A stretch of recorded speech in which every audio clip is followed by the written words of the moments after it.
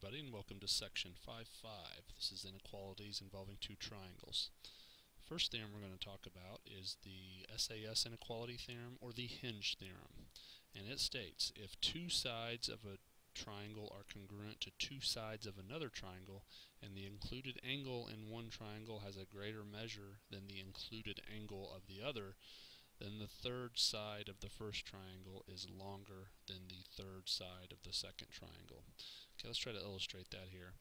Let's say in these two triangles that AB is congruent to ED and BC is congruent to EF. But we are going to say that angle ABC is going to be greater than angle DEF. So here's DEF, and I'm just going to alter my notation here to show that this is a bigger angle.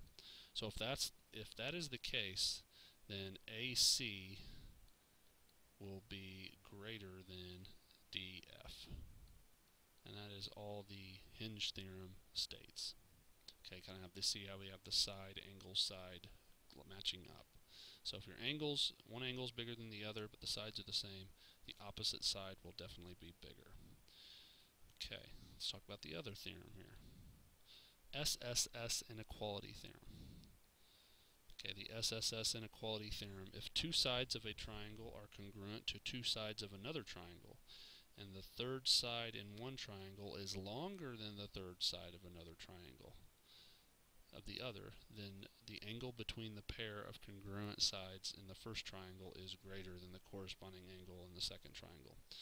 Okay, so kind of the same scenario, only we're just kind of looking at it backwards. Let's say in this picture that AB is once again congruent to ED.